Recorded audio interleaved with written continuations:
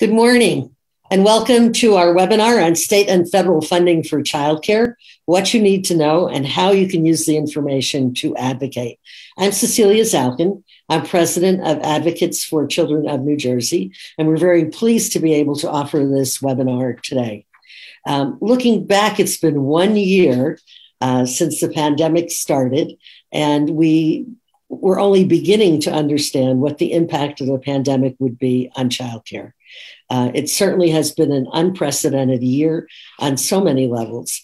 And I thank you all not only for joining us this morning, but for everything you've done over the last year to help sustain childcare, to help serve families and continue to provide care for children. I think it has been an amazing year. And when we look back on how everyone, our public and private partners, have stepped up to address this challenge and sustain this system, I think there are many, many stories to tell about everything you've all done to advocate and also to continue to serve families.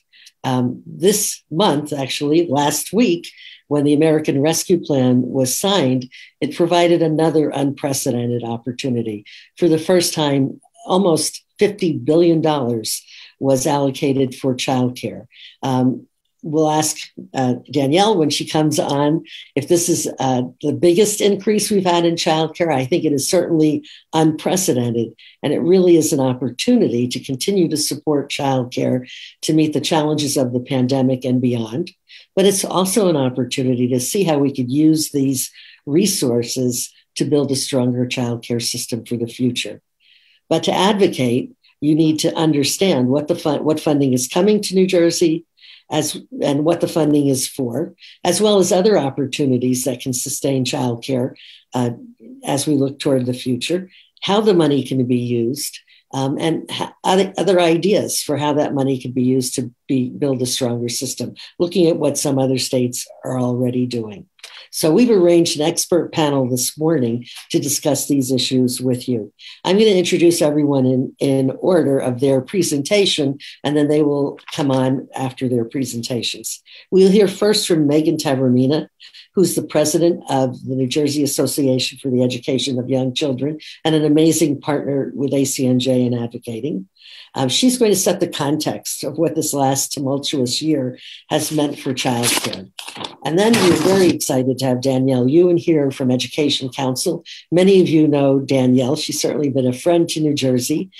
She's our national go-to person on everything federal, certainly about federal funding and federal policy. Danielle is going to discuss the American Rescue Plan and its implications for New Jersey, as well as some of the other opportunities to strengthen, sustain, and build a better system. Then we will hear from Natasha Johnson, who is the Assistant Commissioner of the Division of Family Development and the Department of Human Services. Natasha is going to talk about how New Jersey has used the federal funding we've already received this year to strengthen, sustain childcare, and I think implement some policies that have been critically important to maintaining our childcare system. And then we'll hear from Cynthia Rice, who is a senior policy analyst at ACNJ.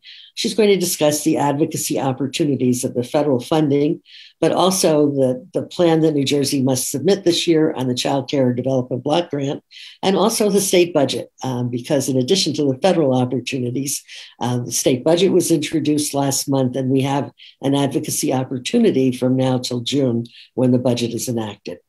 So before we begin, just a couple of housekeeping things. We hope to have some time at the end for questions to the panelists. So I would ask you, as you're listening to the panelists, please put any questions in the Q&A. We will monitor those questions, and at the end, time permitting, we will raise them with the panelists. You can continue to participate in the chat. It's always nice for people to introduce themselves. But again, questions should go in the Q&A. And I should mention also that we're on Facebook Live. So if you want to acknowledge that, that would be great. Again, welcome. And I'm going to turn this over to Meghan Tavormina. Thanks, Seal. And thank you to ACNJ for the opportunity to join you this morning. As Seal mentioned, my name is Meghan Tavormina, and I am the current president of the New Jersey Association for the Education of Young Children. as well as a fellow center director who, like most of you, has faced reopening and operating an early education program during the COVID-19 pandemic. As so many of us know, New Jersey's early education system has been an alarmingly fragile system for decades. Last year, before the pandemic hit, many early learning environments were frightened with their budgets on a weekly basis, with constant fears of having to close. And then the pandemic hit, making these fears a reality. Although this was a terribly stressful time, and I do recognize that there were centers and family childcare providers who did not make it through the unstable financial months of last spring, we did see some positive steps for our industry. Thanks to the hard work and dedication of multiple state departments, we saw some emergency steps that not only saved many early learning centers, but it also modeled some of what is needed as we begin to step out of the pandemic. Looking over the past 12 months, what is it that did work? I want to take a few minutes to look at the past year and talk about the steps taken that helped and the areas where we still see fractures. The most influential adjustment that came from the pandemic was changing the subsidy payments from attendance to enrollment. This switch gave providers predictable revenue and allowed hundreds of centers to remain in operation. In addition to that, centers saw an extra $300 per subsidy child, which helped pay for the gap between the traditional subsidy rate and what early education and care truly costs. We also saw an impressive stand-up of an emergency childcare system for essential workers, where tuition was paid for, giving those families financial respite from that huge monthly expense. The emergency childcare was paid at a higher rate than subsidy, allowing providers the flexibility to meet the rigorous health and safety standards of operating during a pandemic. Thanks to emergency funding, many centers were able to apply for the Paycheck Protection Program, giving them a small amount of relief from pressures of payroll and staff turnover. Most importantly, this gave centers who do not serve subsidy-eligible families a small drop of revenue. Additionally, health and safety grants allowed providers to purchase needed supplies in a time when savings were depleted and revenue was sparse. The great work by our state is appreciated, and I feel confident in saying that the emergency funding served our industry well during an uncertain time. But now what? These changes were small Band-Aids put on a massive fracture to try to hold things together for a short period of time. Many centers who have depended on those supports are now trying to figure out how to manage the financial cliff that happened as some of these supports go away. We now are looking at significant issues as we move forward. What are those fractures and how have they continued to corrode the foundation of our industry? First and foremost is a lack of adequate compensation. We just cannot continue to ignore this. After the work and stress that this workforce has put in this past year, how do we continue to build a system around the issue that the drivers of this industry are paid minimum wage or slightly more? The professionals in these classrooms are doing critical and essential work, while their job description continues to become increasingly more demanding and complex, yet their compensation is often the lowest it can legally be. If we are going to categorize the early education professionals as essential, we need to compensate them as such. New Jersey needs to decide if we want to fill our early education systems with entry-level employees or high qualified professionals. We cannot continue to build on a system that required degrees, experience, training across all aspects of development while only being paid minimum wage. There are many early education professionals that cannot lease a car, apply for a mortgage, go to the doctor, or even pay for their own childcare. And oftentimes they rely on public assistance themselves to try to make ends meet. As you would imagine, the compensation issue has created a workforce supply problem. This is a right now issue. I have heard from so many providers across the state that they cannot open classrooms because they don't have teachers. COVID-19 has depleted our already slim workforce pipeline. Starting back in the spring, we heard of so many early education teachers who made significantly more money on unemployment than at work, causing many to step back from the profession, retiring and moving to another field that has less health risks and higher pay. And speaking of higher pay, many of us have seen the headlines of Costco and Amazon offering $16 to $18 per hour for a starting wage. To take the words from a colleague of mine, Winifred Smith Jenkins, Costco and I should not be pulling from the same pool of employees, but we are, and I am losing. Right now, providers across the state are panicked, trying to find enough staff. Yes, I said staff. We're not even at the point where we're trying to find those qualified teachers right now. Then what often happens is they come in and they leave, quickly recognizing that the high demands of the job and the low compensation that it comes with. This turnover costs centers thousands of dollars in training each time it happens. The reality of the situation is that there are many areas of New Jersey's childcare system that are in need of attention. But if we don't address the issue of workforce compensation and supply first and foremost, we will have empty classrooms that won't be able to serve any children. Building on this, we must also address the issue that most providers are not able to offer health coverage. How do we ask current and potential early educators to continue to work in classrooms where they are susceptible to so many things beyond COVID without any health coverage and a minimum wage paycheck? Beyond COVID, we will still have a situation where treating a simple case of strep is financially unachievable. We have the opportunity now to close the gap and give our profession the needed, affordable health coverage they deserve. Looking at the subsidy system, we know that the subsidy system offers a great deal of funding to the childcare industry. However, we can see that there are issues surrounding the subsidy program that will continue to create instability for the industry. We have seen the stability that the new subsidy payments based on enrollment has provided. Centers cannot afford to go back. Providers simply cannot simultaneously try to rebound from this past year, try to catch up on repairs and improvements, cover the financial gap of subsidy and the true cost of care, as well as have ongoing potholes in their revenue streams each time a child is absent.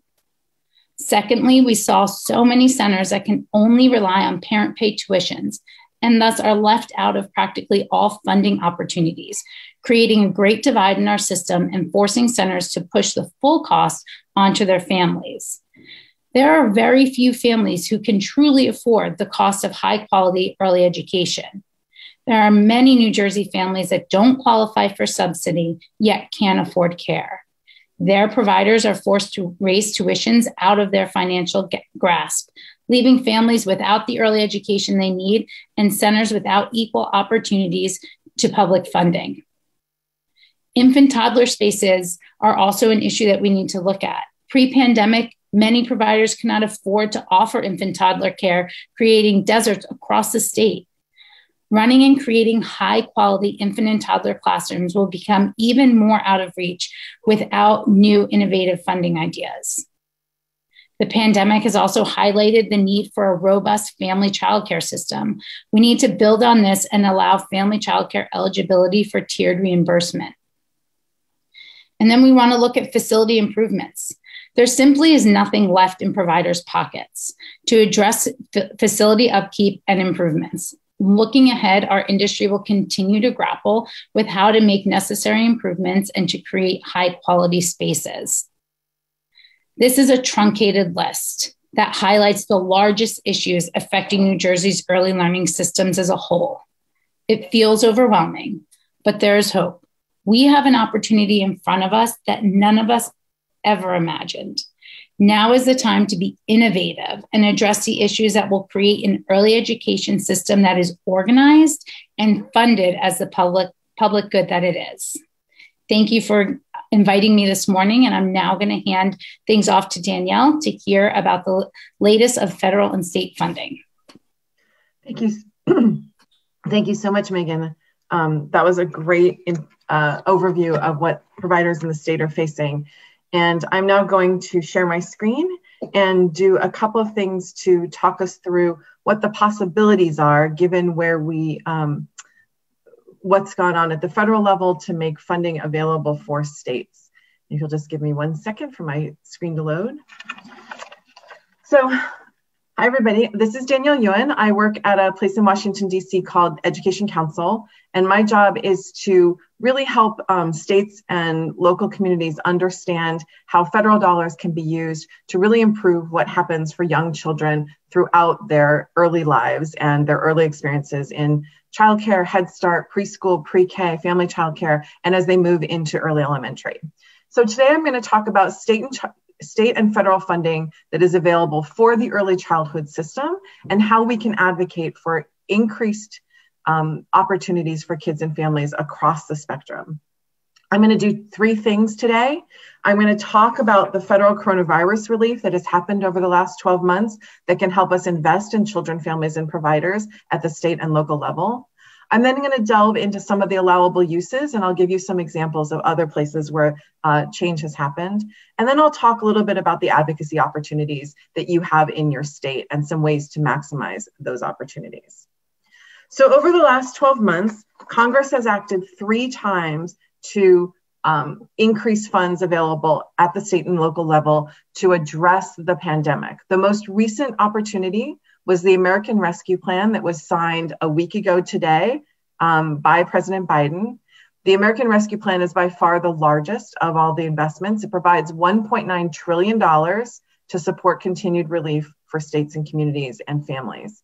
It has a historic level of federal investment in education, as Seal mentioned, including in early childhood.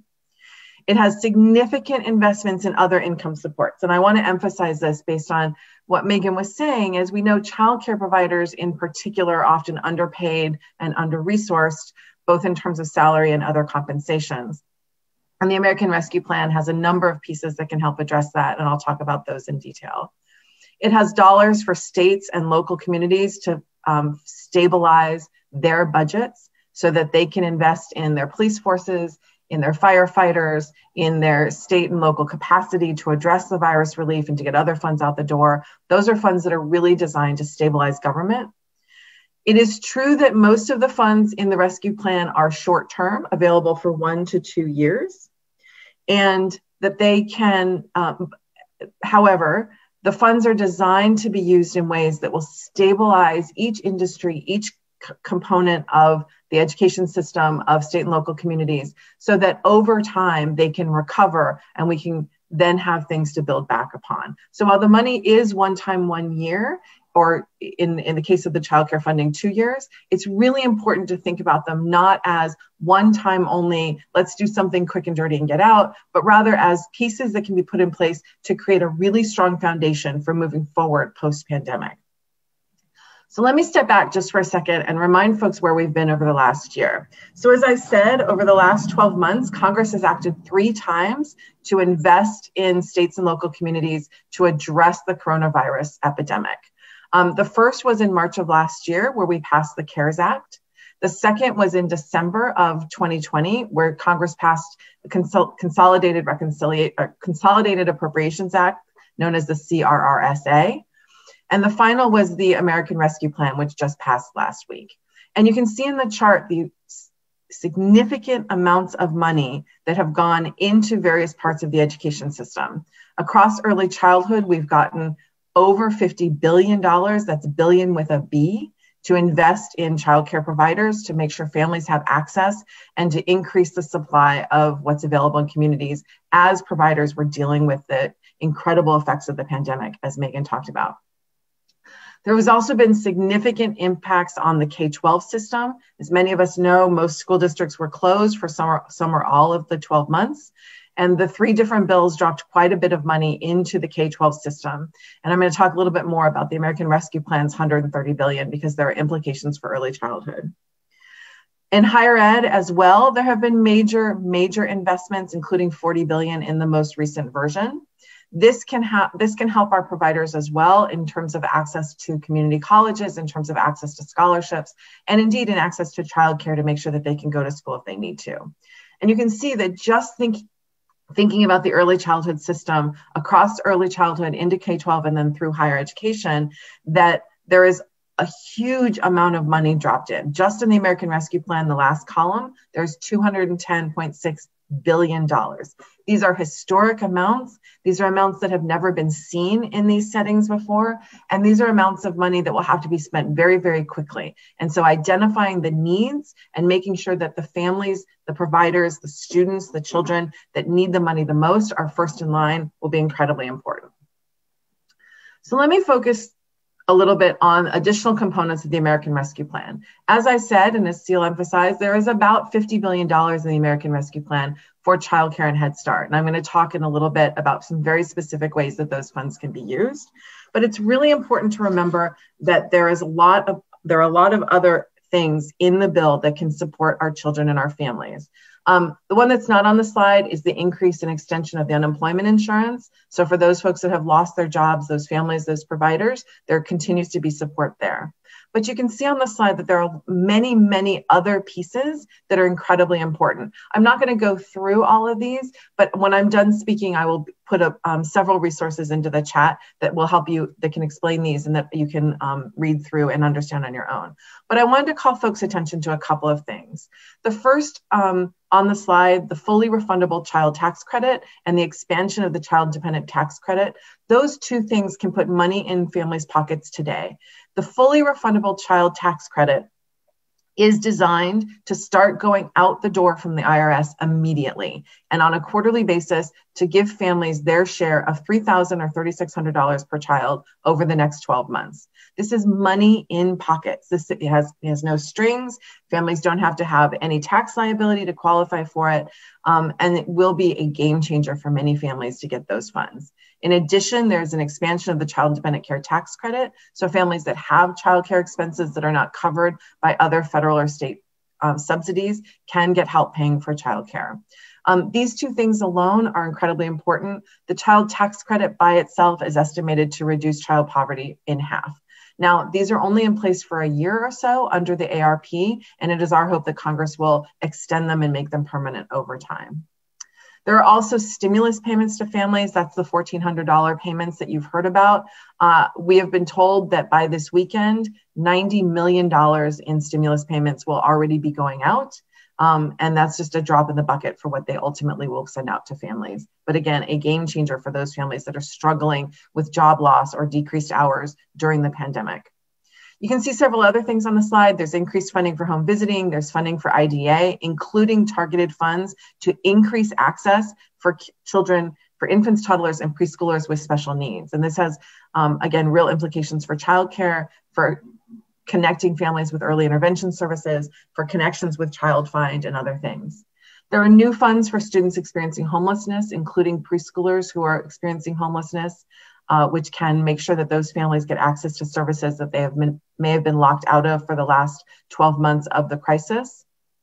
Importantly, to Meghan's point about our providers not having access to healthcare, there are a number of different healthcare provisions in the ARP, including subsidies to pay the premiums for those folks who have lost their job-related healthcare and are now paying for COBRA.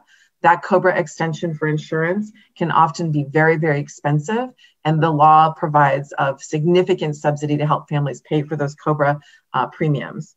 The law also extends the ACA, the Affordable Care Act subsidies, and will fully subsidize those families that need help paying for healthcare up to 150% of poverty for family income for the next 2 years. So again, thinking about the needs of our providers, thinking about the needs of our families, healthcare is obviously a huge one right now, and that is something that the IRP covers.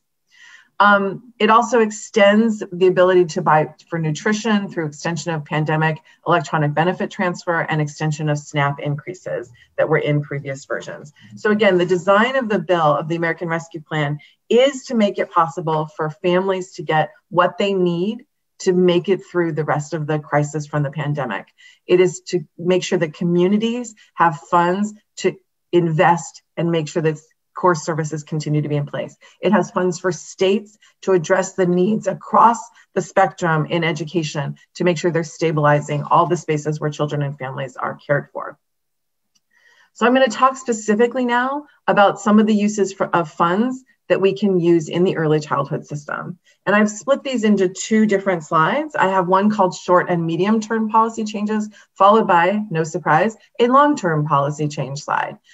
Some of these may in your state be more long-term, some may be more short-term, but I organize them this way because we have to chunk these things. Otherwise, we won't be able to do anything because we'll all be overwhelmed. But thinking about it in terms of, okay, let's get started on these. We can do these quickly. And then moving into larger scale transformative policy change is where we really want to go. So just to remind folks, there are about $50 billion nationally available over the last 12 months to invest in childcare and early education. That $50 billion translates to $40 billion from the most recent American Rescue Plan, which in New Jersey will be just under about $1 billion coming into the state, we believe. That may be slightly different once the final numbers are in place. But again, it's a significant amount of money coming into the state right now. And you can see on the slide, there are quite a few ways that we hope that states will use these dollars. Meghan talked about paying providers based on enrollment rather than attendance. Those of us at the national level believe this should be a policy that isn't just in place right now, but should be a permanent policy. And we hope that some of the advocacy will be around changing that so that we're always paying on enrollment rather than attendance, as private pay families do. And across the country, we saw 44 states adopt this over the last year. One of the costs that a lot of providers have incurred that is cutting into their bottom line are the expenses of PPE and other cleaning and sanitizing materials. And a number of states have used the funds they've gotten through the various relief packages to pay for those, including Arkansas. Colorado included diapers in what they gave out to providers as part of their PPE and other materials. And importantly, some states are thinking about how to bring providers into the vaccine distribution system. In Delaware, for instance, they've held a number of large-scale events designed to vaccinate childcare providers. The most recent one was about 2 weekends ago. They had a giant parking lot at one of their arenas, and they just had providers come in all day long, and they vaccinated about 2,000 people in a day. Expanding access to Head Start and Early Head Start, a number of states have done that, including Arizona. Increasing scholarships for providers. So this is a really important one. As Meghan talked about, we have a lot of providers who are moving out of our space, that are struggling to get jobs, and making sure that they have the training and the skills necessary to do the job well, to make sure they're taking care of young kids with developmentally appropriate practice. States can really contribute to that by increasing the availability of scholarships that will help them get access to training, will get access to community college and 2- and 4-year colleges and universities. And a number of states, including Wisconsin, have done that. Meghan also referenced the deep cost in mental health that our providers and our children are facing as a result of the pandemic. And we hope that a number of states will use some of the funds from the American Rescue Plan to invest in mental health consultation for providers and families. And we've already seen this in a number of states. Quite a few states have mental health consultation for the childcare field, and Kansas and the District of Columbia have done some work using some of their emergency relief funds to continue those services. Family childcare networks, investing in childcare resource and referral, not just to communicate with families in this emergency, in this difficult time for all, but to provide translation for providers and families to access services and subsidies, to provide technical assistance as providers are applying for funds, and in many other ways to be a support for providers. And we've seen that in a number of ways. In New Hampshire, the state gave funds to resource and referral agencies to both be an emergency hotline, but also to serve as a space to distribute those PPE materials and other health and safety materials that providers needed at no cost. Wage increases, this is a really, really big and important one that we've seen a number of states adopt over the year of the pandemic. In which the state provides funds either directly to classroom teachers and providers, or mandates that an increase in subsidy funds that go to the provider must make their way to the pockets of the providers, of the teachers in the classroom. And we saw quite a few states do that in a number of ways. A number of states paid on a per child basis, a number on a paid, Connecticut paid up to $825 per week. New Mexico, North Carolina had a mechanism that they were sending dollars directly to the classroom teacher or to the family childcare provider. Georgia is trying to do that right now.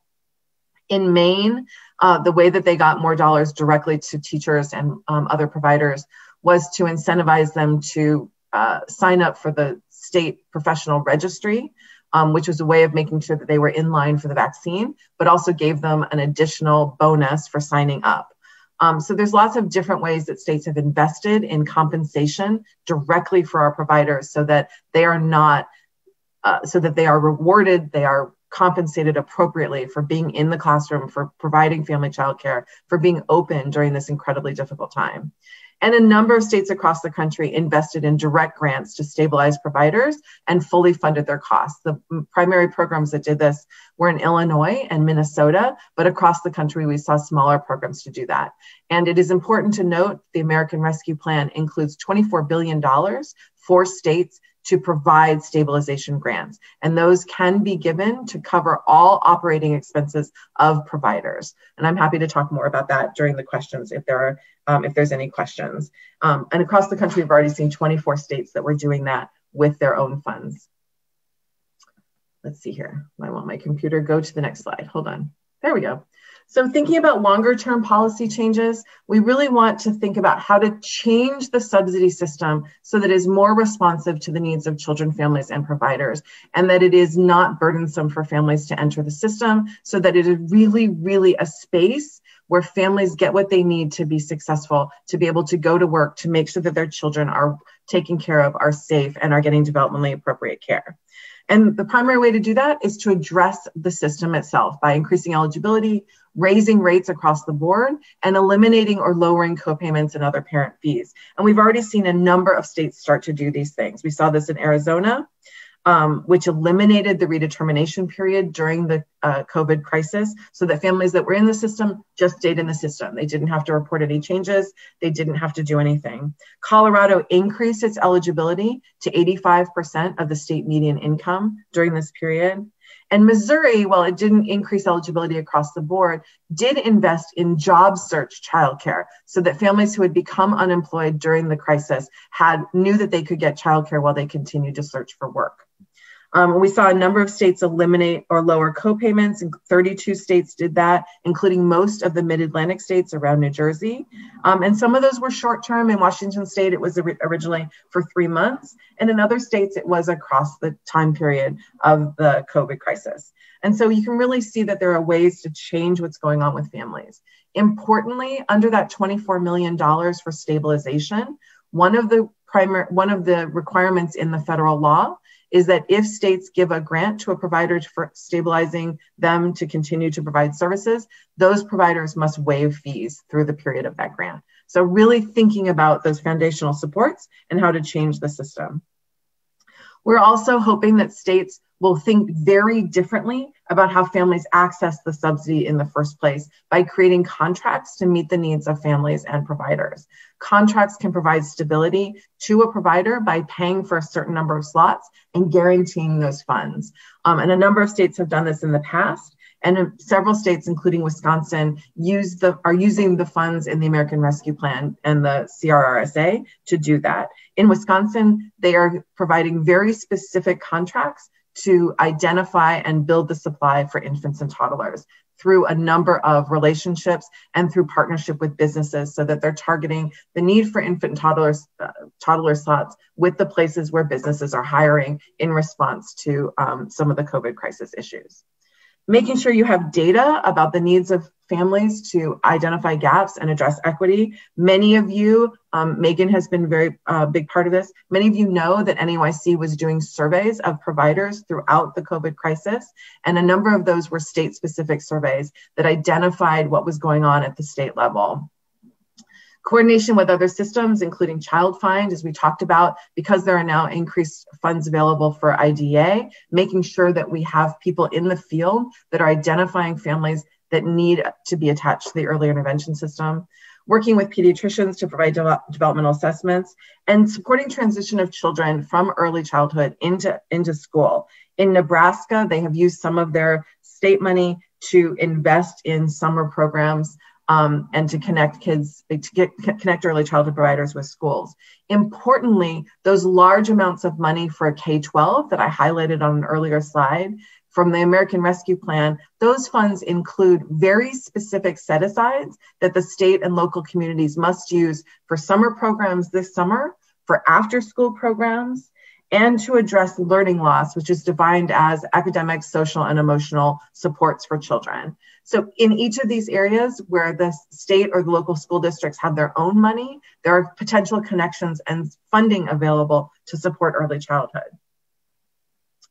I'm going to go on to the next slide and really talk about opportunities for advocacy at the state level. So as we think about what we want to do, as we think about all those options for state actions to improve access to subsidies for families, to help providers get access to the funding they need to be stable, there are several questions that we want to ask. So really, as you're thinking about your advocacy with the state, and indeed also with your local community and your school districts, we need to understand what data is needed to tell the story, what supports are needed in our local community to make sure that funds are used quickly, that they are effective, and that they are used equitably. We have often seen that families in under-resourced communities, providers of color are the last in line to get helped, and we want to make sure that these funds really address those systemic inequities that have long characterized the early childhood system. Really thinking about how to help the state do this work. This is a lot of money coming into state agencies in a very short period of time. So how can we, the advocacy community, really build the capacity to make sure these dollars get out the door? Are there intermediary organizations that are prepared to help get grants out the door? Are there folks that can help advise the state and provide the data that they need to do some of the analysis? What are the ways that we can build capacity to make sure these funds get out the door? And then finally, really thinking across the state about what works. Where are there pilots that could be expanded? What hasn't worked? What could be changed? Where are the significant best practices in place that we really know stabilize providers, really support children and families, provide those connections across systems, make sure the providers are appreciated and well compensated? Where are we already doing that we can build on that? And as you're thinking for your advocacy about trying to understand where the state is, and Natasha is going to talk about this, some of the state actions, as is Cynthia, but you can get information as well. So there are state plans in place for a number of the different funds, including the December money. Your preschool development grant application and implementation plan has lots and lots of activities and outlines the strategic plan for the state and includes a needs assessment. You have in your state funds to do an infant toddler strategic plan, which also highlights what is needed. And then finally, I'm going to talk about the state plan for childcare subsidies. So every state is required to file a state plan for their childcare subsidy program. Those state plans right now are in development and are due in July. And they require that your state have a stakeholder process where they get input from people across the state. And this is an enormous opportunity to help the state think about long-term how to radically change the childcare system to be responsive to the needs of children and families. So these are some ideas for what you might want to be thinking about to make that happen. And all those ideas I put on before about short, medium, and long-term strategies, this is a place where you can embed them in your state's long-term plan and make sure that they are taking hold, that they're permanently in place, and that they are part of the vision of the state moving forward. So you can see on the slide some suggestions for how to do that, identifying the priorities, so making sure you're not just one voice saying, hey, this is important, but making sure that stakeholders across the state have similar priorities for what should happen and what needs to change. Gather data. As I talked about, there have been a number of surveys at the state and local level about what's going on, but you all have data at hand. Where are the children who have asthma? Where are the children who are not being connected to early intervention? Where are the homeless children who are not getting access? Where are those providers who are going to Costco instead of coming into our programs? What's happening to the programs? You have quantitative data, you have stories to tell. Make sure you collect those and connect them to your legislators and your state administrators. Make sure you're sitting at that stakeholder table and including parents and providers and finding ways to make sure that parents and providers can be supported to participate, both through the timing of meetings and also through funding for transportation, childcare, and other pieces. And make sure that anytime there's a public hearing that you are submitting testimony. Sometimes it seems really scary to think you're going to talk about what you need. That is our job. Let's shout from the rooftops about what childcare needs to make sure that we are a system of care for all children and families. This is our time and our opportunity to really dramatically shift what the childcare system looks like. There is a significant amount of money coming into the state. It is short-term dollars, but that does not mean that it is temporary. This is our time to create foundational systemic change that will make sure that children, families, providers who are in the system today have everything they need to make sure that we can all be successful tomorrow. So I thank you for inviting me, and I look forward to answering questions. And I'm going to turn it over to Natasha for her presentation. Thank you, everybody. Good morning, everybody, and thank you to Danielle. Again, my name is Natasha Johnson, and I'm the Assistant Commissioner of the Division of Family Development in the New Jersey Department of Human Services. And what I'd like to talk to you about this morning is how New Jersey used the various pots of money that Danielle just spoke about. So I'd like to take you back to March of 2020. Can't believe it's been already a year since we've been in this situation. But the governor issued an executive order that mandated centers to close a year ago in March of 2020. The first thing we did was begin to prepay our providers based on enrollment versus attendance in March of 2020. Between the March closure dates for centers and the beginning of April, we created and implemented an emergency childcare program for essential employees. This program had a standard special rate that was higher than our subsidy rate and was open to all essential employees identified in the governor's executive order that were in need of childcare. The emergency childcare program operated from April to June of 2020 and served just under 12,000 children. It was operated by 500 to 700 centers, and that number fluctuated in those couple of months based on the needs of parents. We also made health and safety, cleaning and stabilization grants available to providers, whether they were centers or family childcare providers in those early months, regardless of whether they accepted subsidy or not. That first round of grants, centers were able to apply for $10,000 and family childcare providers $2,000. And we processed approximately 2,400 applications in that first round. Also during the early months, we provided PPE to centers and family childcare providers. Because as you'll remember, even though we were providing these stabilization grants, there were some difficulties in getting the PPE. So we did distribute the PPE that we had accessible to us at that time. Also during this period of time when the centers were closed, we gave family childcare providers an extra $100 a child in addition to the subsidy payment if they stayed open and were caring for children. Because the centers were closed between March and June, and we wanted to make sure that providers had some options and family childcare providers were not mandated to close. I also just want to point out that, so pre-pandemic, in January of 2020, we reduced copays by 50% for all of our parents. And then during the pandemic, we waived copays for families who could not afford them. So they could reach out to their child care resource and referral agencies if they were struggling with that, the 50% of the copay that remained for them to pay, and we would pay that to the providers if they were unable to do so. The governor issued another executive order that allowed centers to reopen on June 15th of 2020. Right around that time, the Department of Children and Families, which is our sister agency, released new licensing standards to address some of the pandemic concerns. At that point, we did another couple of rounds of grants. So one was a smaller health and safety grant in June of 2020 that was $5,000 per center and $2,000 for camps. And then we did a second round of grants that were stabilization grants. These grants were designed to help childcare centers and family childcare programs meet the increased cost of reopening or remaining open during the public health emergency. The grants, which were available to providers that were open or would open by October 1st, were intended to help with some of the things that came out in the DCF new standards and just all the COVID-19 health and safety grants. These grants range from $8,000 to $7,000 for licensed childcare centers based on the center's capacity and $2,500 for registered family childcare providers. We processed stabilization grants for over 2,200 centers and 915 family childcare providers. So those 3 rounds of grants sort of got us through the summer.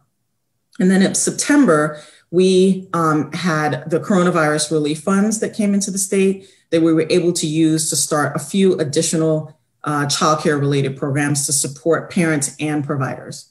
Some were specifically to address the variation in school openings across the state.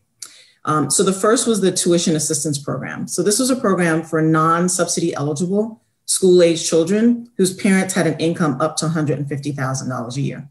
They were able to apply for this tuition assistance and get that money to pay for supervision for their children if their schools were remote or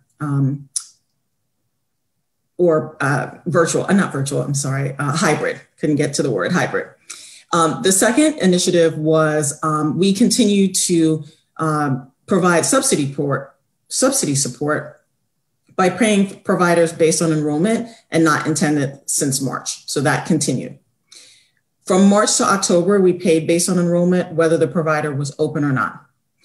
Then beginning in October, we only paid for providers that were open. So we did make a change on October 1st if the provider was closed. The third initiative was for school-age subsidy children. So in our pre-pandemic world, subsidy children only required part-time agreements for the subsidy program because they were in school during the day and only needed before and after care. During the pandemic, parents were in need of full-time care because of the school openings. So we were able to provide that support for our school-age subsidy children. And then the fourth initiative was we provided supplemental payments to providers. So they received $300 per month per child for at the discretion of the providers to address whatever needs they had. So they could push that money down to staff if they wanted to increase salary for staff, make repairs, buy additional PPE, do upgrades, whatever they needed to do. But they received that additional subsidy, supplemental payment for all of their subsidy children. And then Danielle mentioned the Consolidated Appropriations Act that was signed in December. So that allowed us to continue several of these COVID-19 childcare initiatives that I just mentioned through June. So there were a number. One is the tuition assistance for families making up to $150,000 a year. That will continue through June. And that is for families that were already enrolled in that program. We will continue to carry them forward. We're also continuing through June the school-age subsidy children who need a full-time agreement because of schools' remote learning. We're also continuing the supplemental payments. So providers will continue to get $300 per full-time child per month, and then $150 per child per month through June. And then we will, with this new round of money, continue to pay based on enrollment instead of attendance through June. The other thing that happened is that in January, we were able to provide a subsidy rate increase to address the minimum wage increase that went into effect on January 1st. So as Danielle mentioned a couple of times in her presentation, these are one-time funds that are short-term. So we were very excited to get the amount of money that we did into the state, and we will continue to support the provider community and families for as long as we can, and are excited to get the details from ACF on the American Rescue Plan, as we move forward. A couple of other things I just want to add is Danielle showed a slide about the American Rescue Plan that talked about pandemic EBT. That comes out of our division, so you'll hear some information on it going forward, because now the eligibility has been expanded to children who are on SNAP that are in childcare centers. So more information to come on that as well. And we're also excited about the SNAP increases for families that were rescue plan as well.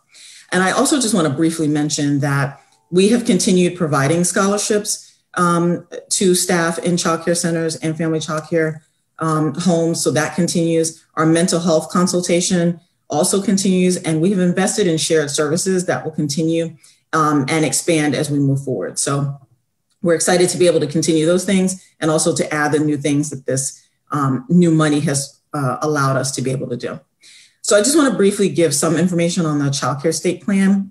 Danielle mentioned on her last couple of slides. So we have received the plan details from the federal government, and we are the agency responsible for putting that Child Care State Plan together. So when we get those instructions from the feds, it requires us to take a look at our internal policies, our regulations and statutes, and how we're implementing the program. So that's the process that we're currently in right now. And we're doing that in partnership with our colleagues at the Department of Children and Families and the Department of Health, because they have roles in how we implement our programs as well. So we will be announcing here in the near future the public hearing that Danielle referenced. The plan will be posted prior to that public hearing, and that is your opportunity to provide us with feedback. We very much look forward to that, and are looking forward to getting your participation in our public hearing and providing that information to us. So at this point, I will transition to Cindy, who's going to talk about advocacy opportunities.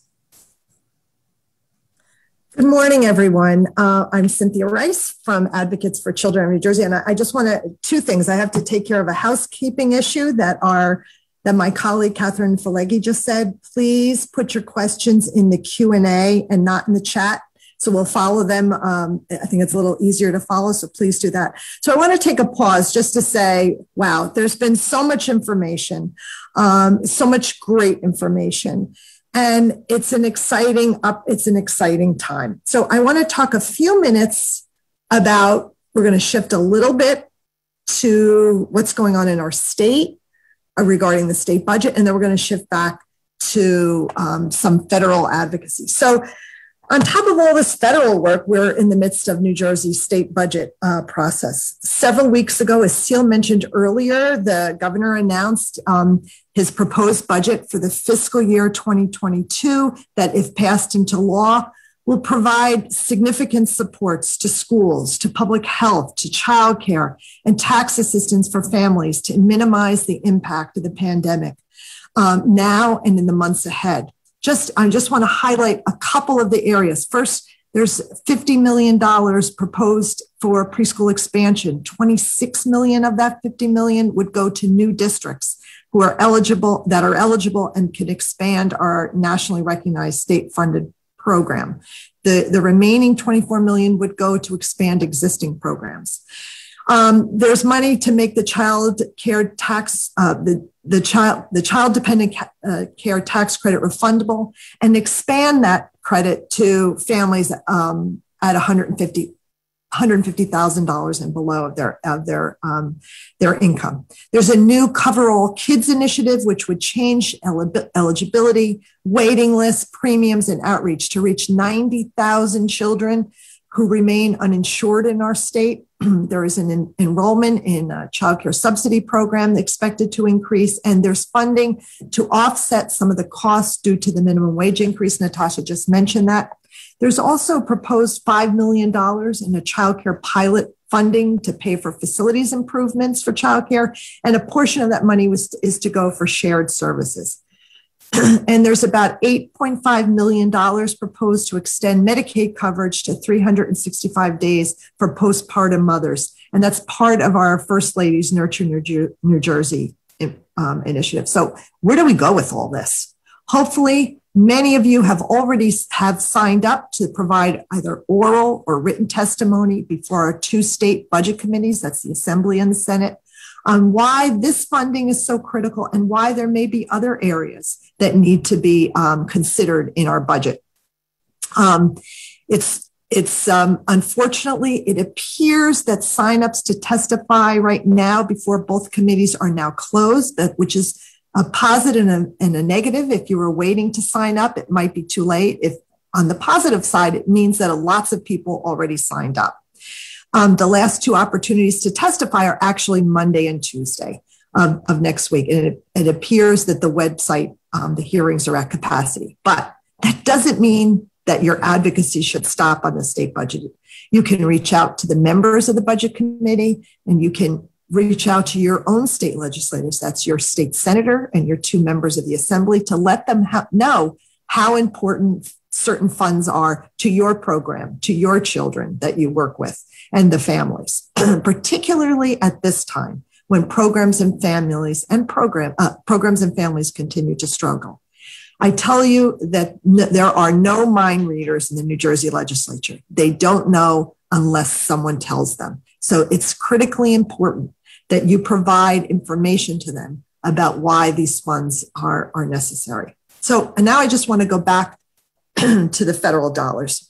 President Biden said this week that the American Rescue Plan included the largest investment in childcare since World War II. That is an incredible comment.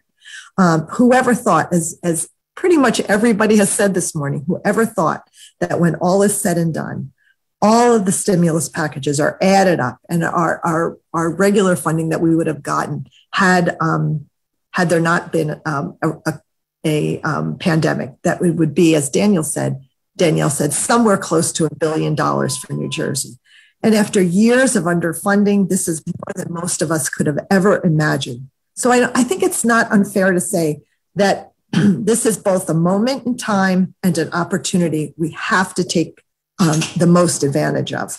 While the dollar figure is a dream come true, how these dollars are spent is not only important to get us through the pandemic, but how, as many of us have so often said, how do we build back better? We may never see such an infusion of federal money in our state or any other state. And I know that everyone on this call wants us to use the funding in ways that is best possible, stabilizes and strengthens the overall system now and in the future. But there is a difference between stabilizing the system and getting the system back to where it was. As bad as things are and have been during this last year, I don't think any childcare provider wants to go back to how things were in March of 2020. This funding, as well as other funding streams, as Danielle talked about, provides us with an opportunity to begin to solve both short and long-term problems so that as a state, we can minimize the chances of returning to the childcare system that existed pre-pandemic. That means, as Danielle also said, using existing data to allow us to make informed short and long-term policy decisions, coming up with solutions on how best to invest in the workforce. We can't underscore how important that is. Ensure quality programs for all children, but particularly for infants and toddlers, where we know that there's the greatest need, provide mental health supports for children and families, and doing it all through an equity lens. Each of us participating today in this childcare conversation comes to the table with a different perspective. Time and circumstance over the last year has provided us all with unique experiences. And as many of you are on the first line of defense, you best understand what supports have helped and what needs you and your family still have. Over the next few months, I urge you to take advantage of any and all opportunities to provide input as our state reimagines childcare. This includes participating in our state budget process, even if it's closed down for oral testimony. Don't hesitate to send to your legislators, to our budget committee, what you think has to be said, or participate, as Natasha talked about, in the CCDBG plan and the hearing. Let your voice be heard. This is the only way to ensure the development of a stable childcare system that supports programs, children, and families, as well as helps move our state economy forward towards recovery. And I just want to end with one more thought. The work of the childcare community did not become essential on March 2020. It and you have always been essential to families, to children, and to our economy. Just ask any working mother who's staying home now, trying to care for and educate their child while working. It and you have always been essential to these families. It just became more obvious over the last year. So please, don't underestimate the importance of what you have to say, and don't hesitate in taking a place at the planning table, just as Danielle had said, to help strengthen New Jersey's childcare system. So I want to pass this back to Cecilia so that we can talk a little bit about some of the questions that you have. Cecilia? Okay, I'm going to ask that Catherine bring up the panelists. Thank you all. There were many, many questions, both in the chat and in the Q&A. I've tried to monitor them, and what we'd like to do is have a conversation that I can raise with each of the panelists, but also ask other panelists if they have something to add to join. First, I just want to address the many, many questions we had about where to get information. So specifically on this information, both the recording and the slides that Danielle presented will be available to you after the recording. Usually what we do is send them out to people who are registered for the webinar and then post them on our website. So we will make them available to you. Second, a lot of information, a lot of questions about where to get information about the budget process, about opportunities for input into the CCDF plan. ACNJ has committed $1 aspect of our advocacy is to make sure that you all know when and how to advocate, when you can raise your voice. So we are committed to getting out that information. Steps along the budget process, the state budget process, as Cindy raised, the budget hearings are almost done, but there'll be opportunities from now to June to reach out to your legislators. Issues will come up during the budget process. We will keep you informed. Someone raised a question about how do they know who's on the budget committee? We will get that information out to you. We have a pretty extensive list of childcare advocates who we communicate with, and we will add you to that list. And you can always check out our website, because any information we put out is also on our website at www.acnj.org. And I just want to echo a comment that Cindy made about the budget process, which I think is relevant to the discussion at this committee, at this whole webinar. I think that the federal funding is incredible, and it does provide the opportunity to stabilize the system. I think Natasha's presentation on what the state has done with the CARES Act funding is very significant, and also lends itself to where do we want to go in the future. But ultimately, as everyone has pointed out, those federal funds are short-term, at least the additional federal funds. So this is also an opportunity to continue to keep the drumbeat up about the importance of childcare, the impact on you as providers or as parents, childcare stakeholders. At some point now, our state has to match this. So I think raising the issue about the state's role does not disappear. Because of this additional federal funding. We have to build in the argument that if we're going to really transform the system, it has to come with a state commitment too. And it's not too soon to tell our legislators that. As Cindy pointed out, there's, I think, some great advances in the state budget. As Natasha pointed out, the state has committed to increasing subsidy to address the minimum wage. That was a significant achievement 2 years ago. But it is a time to talk about what we might need in the future, or just the fact that the state needs to be committed. Now, there were a couple of specific questions. I've tried to monitor both the Q&A and the chat. I know other ACNJ staff members have been on. I'm not sure we're going to get to everything, but we're going to try. There was a more specific question about information. I'm going to just direct this to Natasha. If someone wants to know about grants that are available, about additional funding that's put out, how is that communicated direct to the field?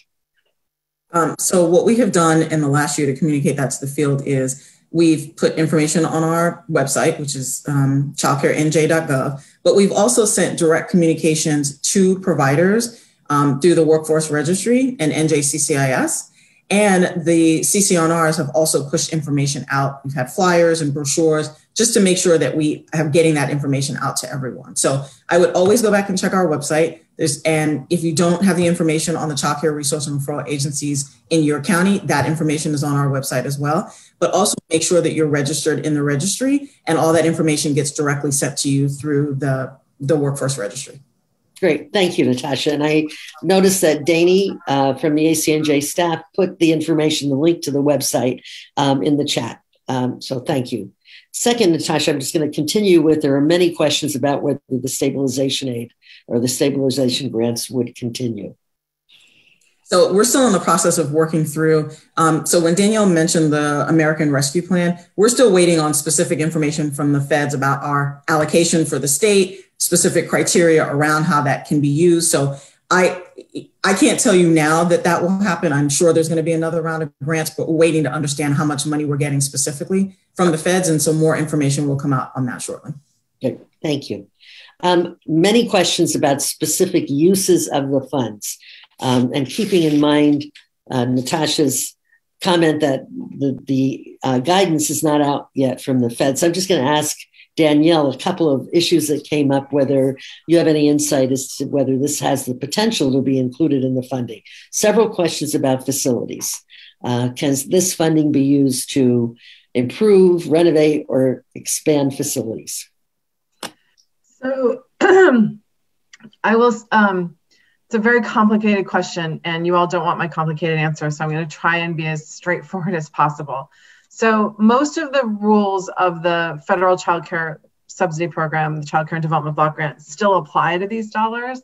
And the dollars can't be used for major facility repair and redesign or building. They can be used for minor renovations to meet health and safety standards and do things like that. So no, you can't use these dollars, the CCDBG dollars, to build a whole new center. That is not allowed. But yes, you can use the dollars to potentially, if the state gives grants in this way, to do things like build fences, increase emergency exits, increase the facility to meet quality standards, whether that means putting a sink in.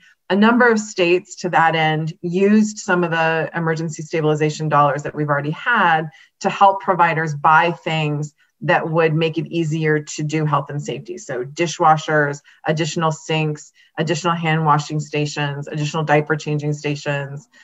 So those kind of renovations can be paid for with these dollars. On the stabilization grant side, those dollars cannot be used for facilities. They are for operating expenses and to address the costs of dealing with the pandemic, which might include some of those minor things I just talked about, include in like sinks and other things. But these are not funds that are going to be dramatically expanding the size or the availability of centers and other classrooms. I will say that there are a number of proposals at the federal level to actually do that. Yesterday, Representative Clark from Massachusetts introduced her bill, Childcare is Infrastructure, I believe that's the name, that is $10 billion for facilities expansion. And there are a number of organizations that are helping her move that through Congress. We are hopeful that that will make it into a federal package later this summer, but I can't promise you. So there will be opportunities to advocate at the federal level for facilities funds that are up and coming, that are actually real. Whereas in previous years, they might have been a nice message bill, but weren't going to go anywhere. Representative Clark's bill may have a chance to move through Congress this year. And Teal, can I just add to that quickly that we have in the past with the grants that we put out in the last year, tried to be very clear in the application process, because Danielle's right. Usually we're not able to do major capital improvements. But we also provided some technical support to providers because they, we can't think of every single thing. So they may apply for the grant and put in specifically what they're looking for. And then we would yay or nay that depending on what is allowable. So that will be the same process going forward, that we'll try to be as clear as we can in the description, but always allow for people to propose some of the things that they may want or need to do. And then we will make a decision about whether it's allowable for them to do that or not.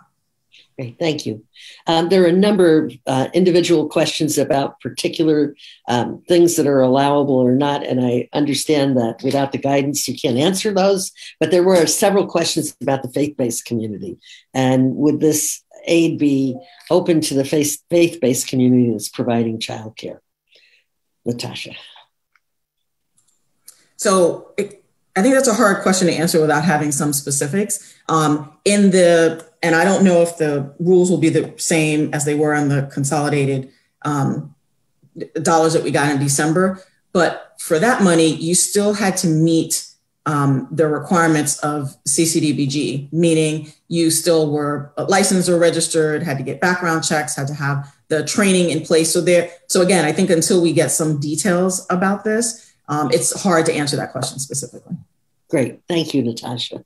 There were also a number of questions about the circumstances of childcare providers who are contracting with school districts to provide pre-K.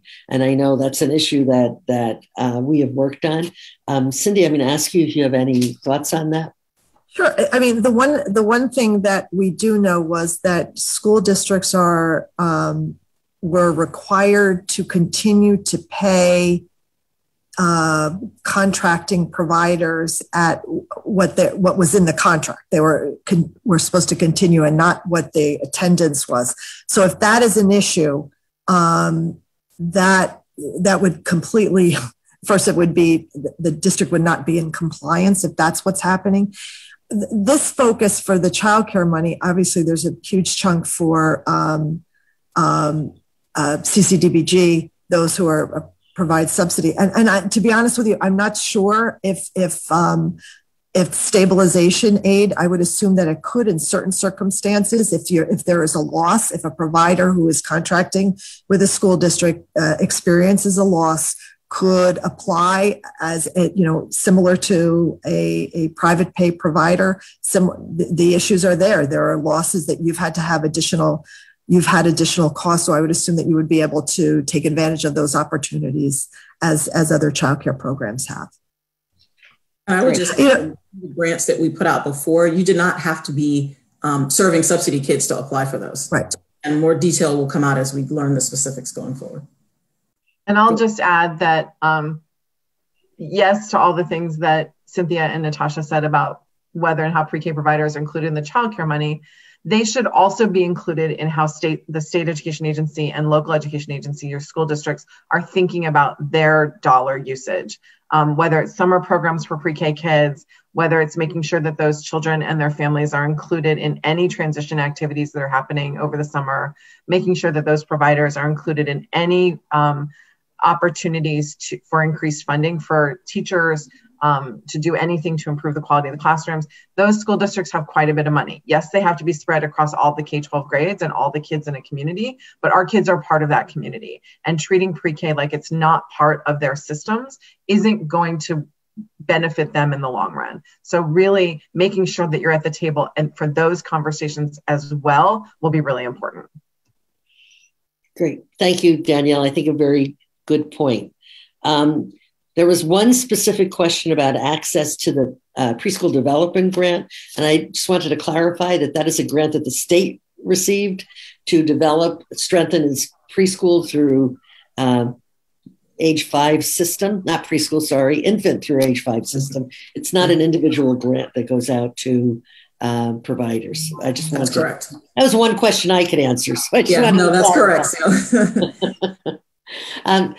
Danielle, I wanted to ask you, I don't think this came up directly in our conversation this morning, but I want to go back to the second round of the Payroll Protection Act funds.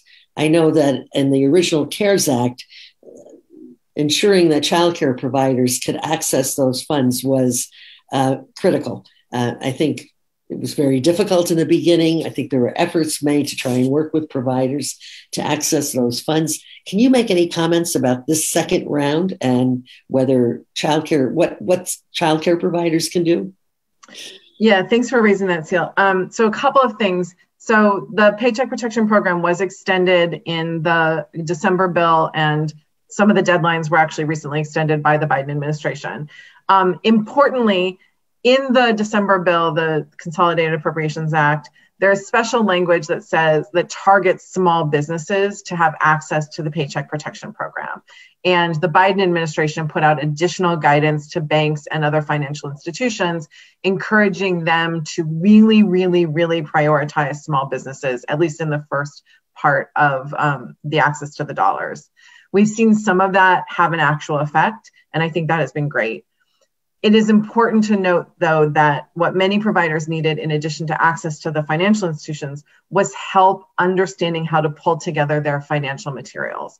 And we know that's going to be an issue as well as the states develop their stabilization grant programs with that $24 million for stabilization. And because of that, Congress included in the allowable uses of funds, and actually it's required use of funds under the stabilization grant, that the state must provide technical assistance to providers to help them gather the materials and information to apply for those grants. And it's our hope that that will actually position our providers well to apply for other grants and loans from financial institutions, including the PPE. Meghan, did you want to add something about that?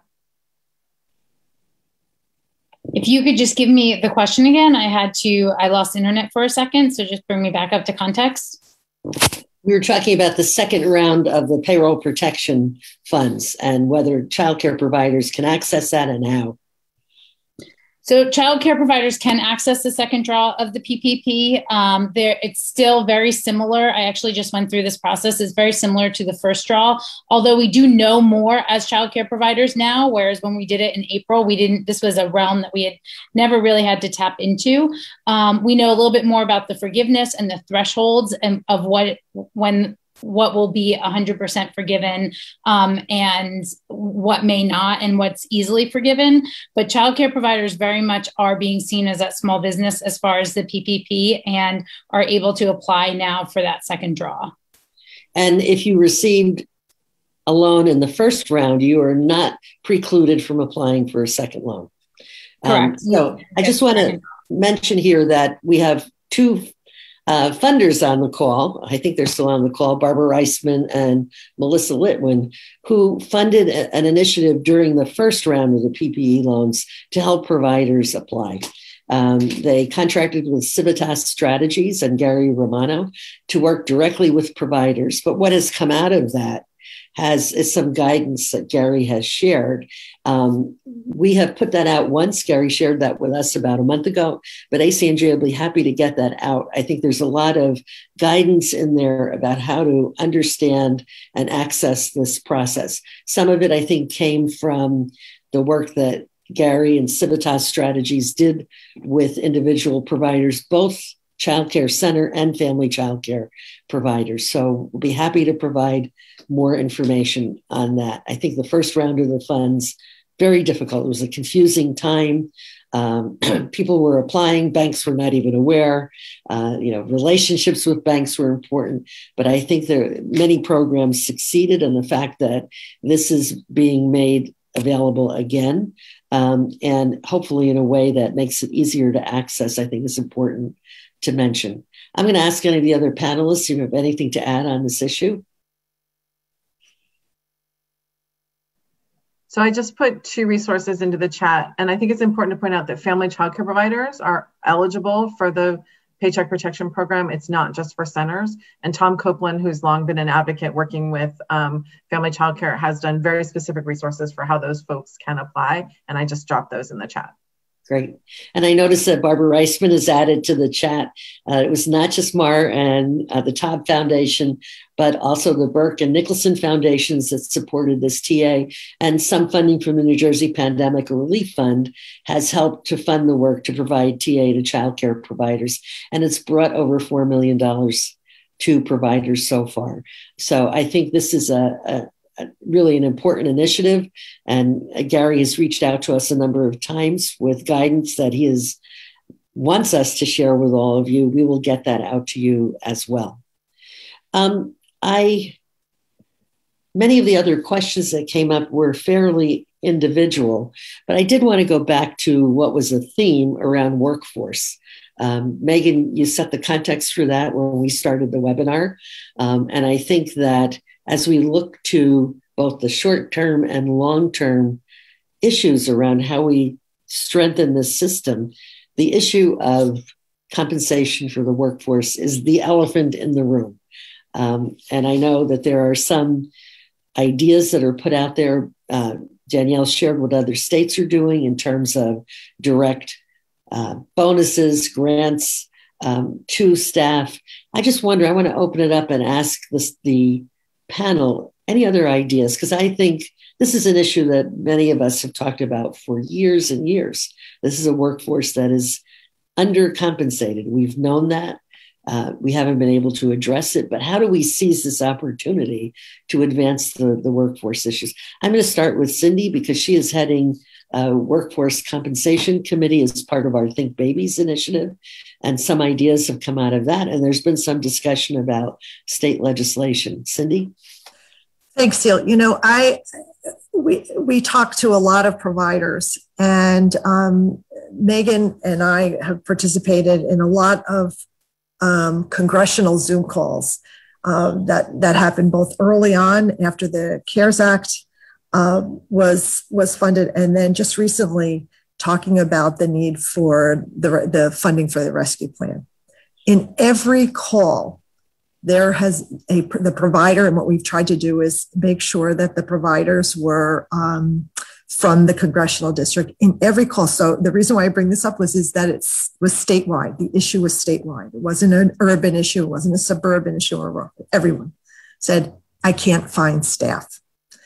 And I remember on one call with, I believe, Congressman Norcross's office, where Keisha Wright Daniel, who runs a program in Pennsauken, said it is the first time in her 20-odd years that she put advertised for a position that she received not one call on.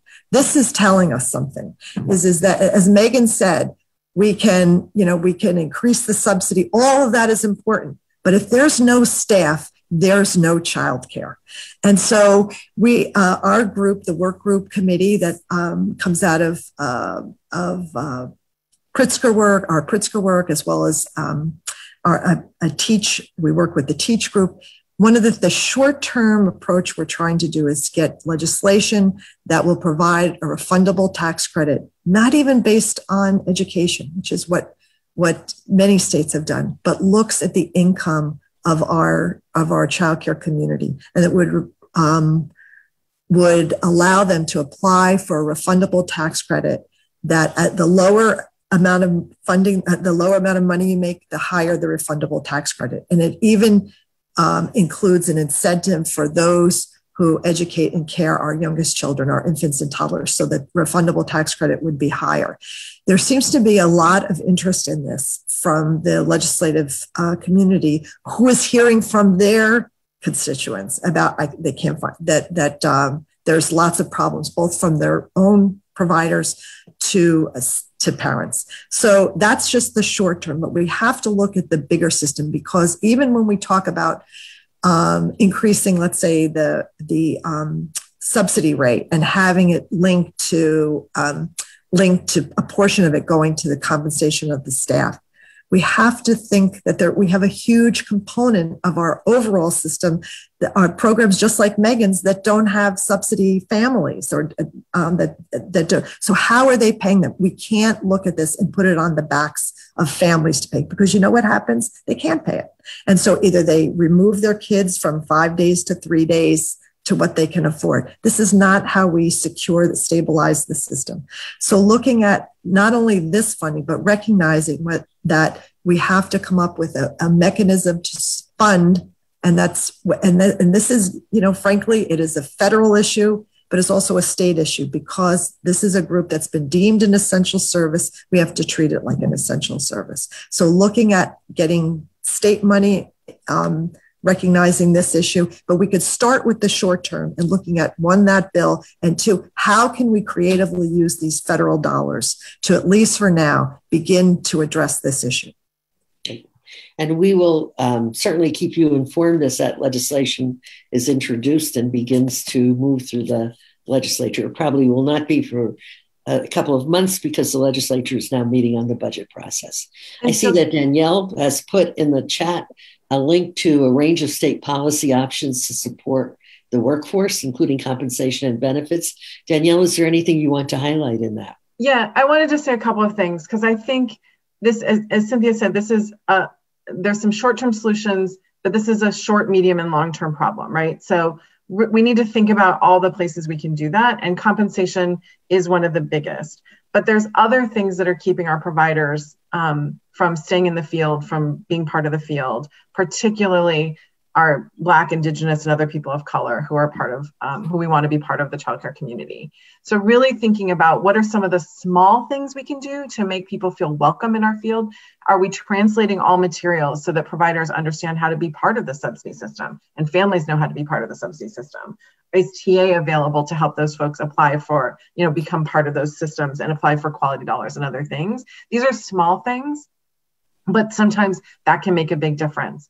And then really thinking about some of the medium and long-term changes to how we recruit and retain our providers, right? As I said at the very beginning of my presentation, there's a lot of money for higher education in the American Rescue Plan. How are we making sure some of that is going to the development of the childcare field of the future, right? How are we making sure that we're incentivizing our colleges and universities to provide scholarships and appropriate educational paths for early childhood teachers, so that we have folks in the pool going forward, and that we're focusing on teachers who represent the children in our communities. So there's a lot of things we need to do along the way to address the long-term problems of our field. And I don't mean to diminish in any way the need to put compensation first and foremost, and we need to get a handle on that. But we also need to be thinking about whether we have a pool for the future, because as Lorraine Cook put into the chat, she's been looking for a pre-K teacher for a year. How do we make sure that there are folks who are ready and willing to take those jobs? Great. Thank you, Danielle. Anyone else want to add anything to the compensation issue? Or not the compensation issue, workforce issue? Meghan. I just want to add that I hope that compensation transitions into being one of the primary conversations as we move forward. I think you're right, Sia. I think it's the elephant in the room that doesn't get addressed. But we all know that it's there, and we've been talking about it for so long. So I hope that happens. But the other thing that I think, and Cindy touched on this, that's so important is to pay attention to how funds funnel through that we're hoping land in teachers' pockets, and make sure that there are not pathways for it to go into other areas.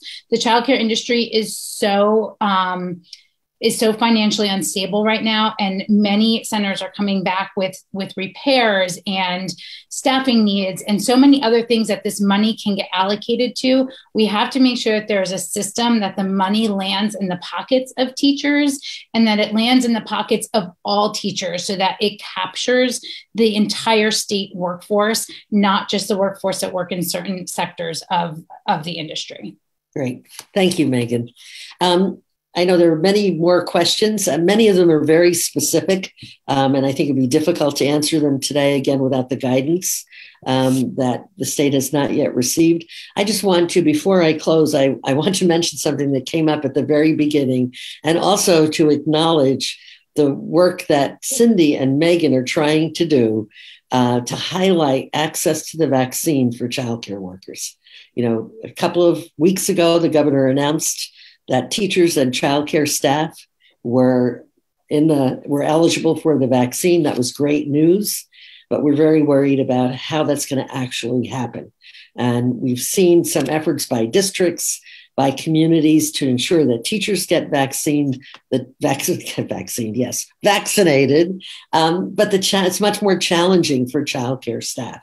And we've been exploring, we've been talking about, are there any creative ways to ensure that childcare staff actually do get vaccinated? Many of them have been on the front lines during the pandemic and have put their lives at risk. I want to mention that because both Meghan and Cindy have been strong advocates for this.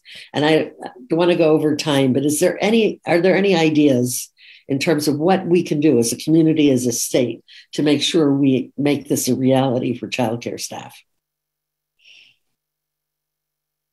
I'm going to put you on the spot, Danielle. Are other states doing anything that we can learn from?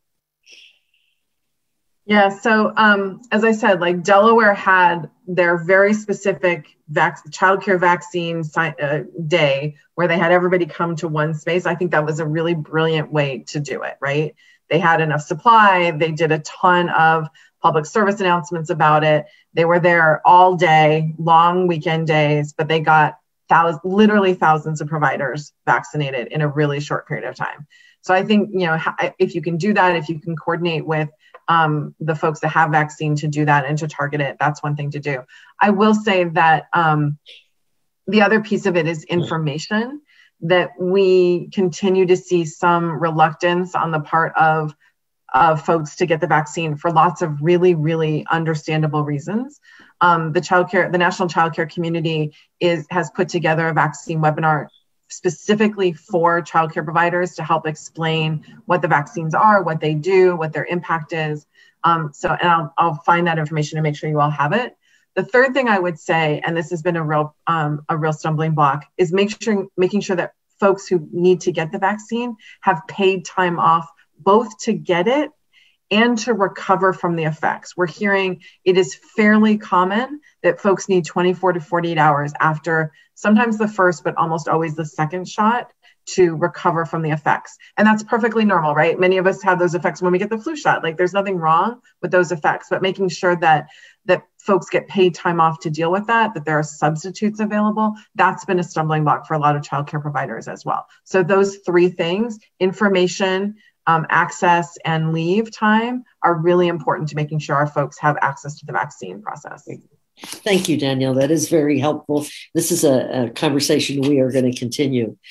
Well, we're at time. If we were meeting in person, this is the moment where I ask you all to join me in thanking this extraordinary panel. I think this has been a very rich and informative discussion from the questions both in the chat and in the Q&A. I know that we've left a lot of specifics unanswered, but as I said, we are committed to getting the information out to you, both in terms of how the funding can be used, how those plans are made, as well as the state budget process and the CCDF plan. And Natasha, we put in the chat links to where you can get information on the state level. I would encourage you to continue to check those out so that you remain informed. There's a lot, things change every day. There's a lot going on. You need to keep on top of that as well. Anything we can do to help, we will. You can email us about that. And I'm just going to, on all our behalf, thank this extraordinary panel.